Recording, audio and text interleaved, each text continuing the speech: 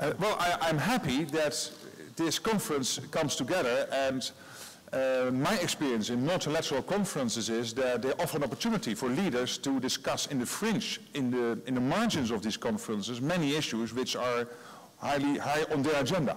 There will be a G7 meeting tomorrow afternoon in my residence here in The Hague, in the Katshuis. And there will be other discussions going on. They are not interfering with the schedule of the Nuclear Security Summit, because in the setup of the summit, we already envisaged that leaders would make use of the fact that they were together, that they were brought together here in The Hague to discuss issues. And this will not only be on Ukraine.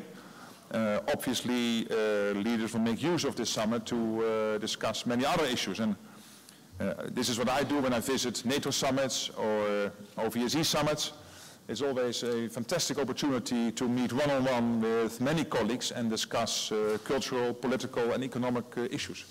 But you have a schedule to be here. He told me last year in St. Petersburg, when I met him during a lunch at the St. Petersburg Economic Forum, International Economic Forum, that it was highly unlikely that he would personally attend the NSS. And when I met him again in Sochi at the start of the Winter Olympics, he told me that he was not personally attending, and that probably the foreign minister or some other high official, and it has transpired that it is the foreign minister, Mr. Lavrov, would attend, as also other countries do not send the heads of states or government, but are represented here at the level of the vice president or the foreign minister.